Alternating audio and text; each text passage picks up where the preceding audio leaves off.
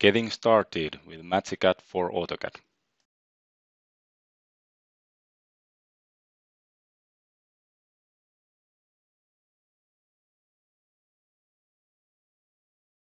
You will receive a MagiCAD delivery email from us when you have purchased the software. In the end of the email, there are the link to our portal where you can download MagiCAD and also your license ID. With this license ID, you are allowed to use MagiCAD. This video is made for a standalone license, but we also offer network licenses. Once you have moved to the MagiCAD homepage via link, you can download MagiCAD. There are different pools of software to download depending on your license type.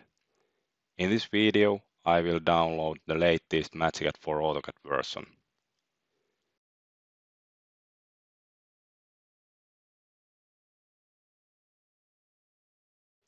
Once you have downloaded your MagiCAD, you can install it. As I'm using Windows, I'm going to install it in very traditional way by navigating to the folder where the downloaded installation file is located and performing the file. When going through the installation procedure, you will have to agree our terms of use, decide the interface language, there are 5 different languages available, and decide the folder where the software will be installed.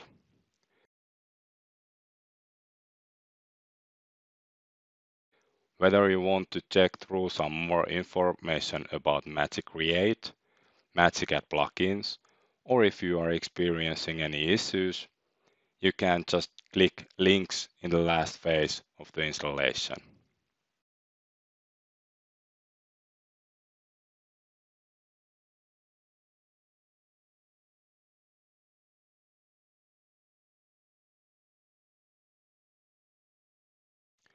If you are already running MagiCAD 2018 and the updated version of MagiCAD is released, you can download it via check for updates function.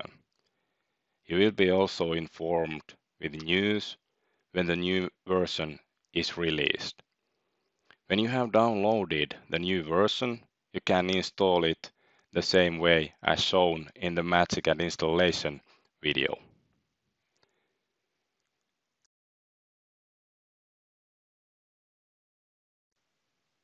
After you have installed a new version of MagiCAD, you have to activate the license for it.